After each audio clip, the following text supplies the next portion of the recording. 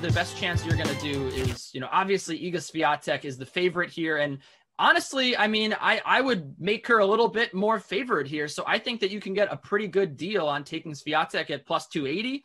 It's sort of Nadal-like the way that she dominates on the clay, but I'm going to go all the way down here and take someone who's just completely off the board. And that's Nadia Podoroska. That's right. Podoroska. She was at the, she was a semifinalist last year at Roland Garros, and she is plus 7,500 to win this year. Now, look, again, you're going to have a tough time fading the favorite here in Swiatek. She's been that dominant. But when you look at what Nadia Podoroska did last year, 22-4 run on the clay, she qualified for the French Open and got all the way to the semis. She's been playing well this year. She's got a win over Serena Williams and Laura Siegemund so far.